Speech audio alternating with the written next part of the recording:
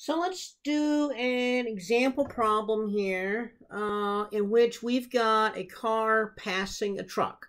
So we got a highway, okay, and we've got an 18-wheel truck here.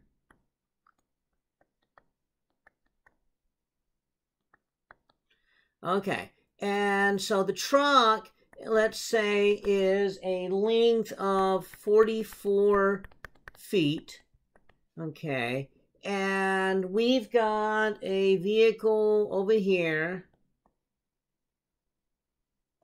and this vehicle is a length of 11 feet, okay, and let's say the truck is moving at some velocity v sub t, and the car is moving at some velocity v sub c.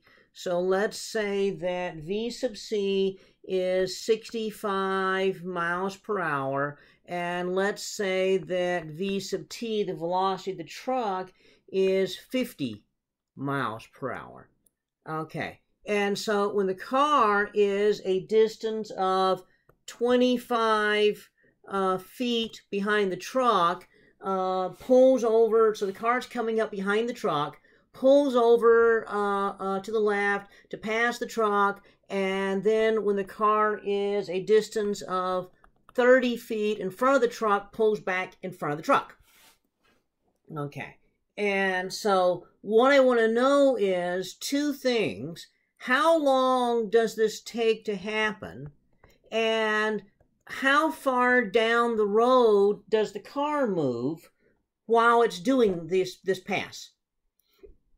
Okay, so we think about it and we say, okay, well, we got feet as all our distances up here, but the velocities are miles per hour. So obviously we want to convert, we think, well, how far does it take to do this? You're thinking like hundreds of feet maybe, not miles and not hours, but seconds. And so we're going to look at this and say, well, I'm going to convert 65 miles per hour into feet per second. So, and then likewise, the truck, I'm going to convert 50 miles per hour into feet per second. So we know that an hour is the same as 3,600 seconds, and that there's 5,280 feet in 1 mile. So miles cancel, hours cancel, and so this turns out to be 73.3 feet per second. Do the similar thing with the car, and that turns out to be 95.3 feet per second. Okay, now there's two ways of solving the problem. One way of solving the problem is you have the truck, and the truck goes some distance x sub t, and the car goes some distance x sub c, and we know that there's this x1 distance here, there's the distance, x2 there, x3, x4, and so the xt has to equal xc plus, or rather xc rather, has to equal xt plus x1 plus x2 plus x3 plus x4, and then we have the x equation here for the car, the x equation for the truck, okay, and we solve all those equations. That's one way of doing it. That's the hard way of doing it. So we don't want to do it the hard way.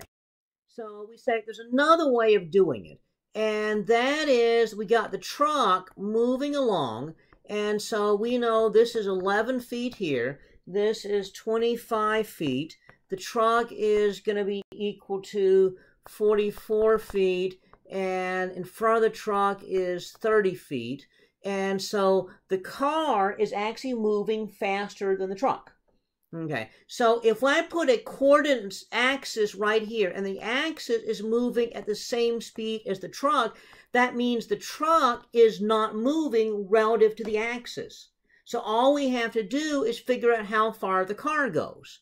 And so the velocity of the car is going to be basically the difference between the car's original velocity and the truck's velocity.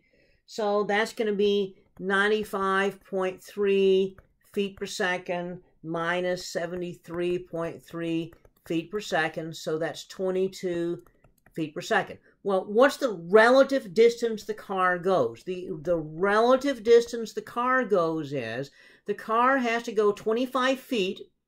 Remember, this axis is moving with the truck, so the truck doesn't move in the axis, so the car has to go 25 feet, has to go 44 feet, has to go 30 feet, has to go an additional 11 feet, so the back of the car actually ends up 30 feet in front. So the distance the car goes is 25 feet plus 44 feet plus 30 feet plus 11 feet. And so the relative distance the car goes is 110 feet. Okay, at 22 feet per second is the relative velocity. So the time is going to be 110 feet divided by 22 feet per second. This is the relative distance. This is the relative time, or the relative velocity, rather. And so that gives us the time. Okay, and that comes out to be 5 seconds. Okay. So it takes 5 seconds to complete the pass.